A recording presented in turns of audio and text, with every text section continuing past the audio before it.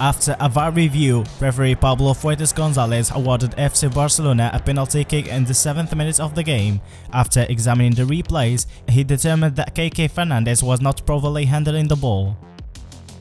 Robert Lewandowski approached the ball, who had earlier looked in the direction of Gerard Pique and sought to hand him a penalty kick. Ultimately, the ball he ran up to chose to strike the bottom left corner. Unfortunately, the ball only struck the post rather than the net.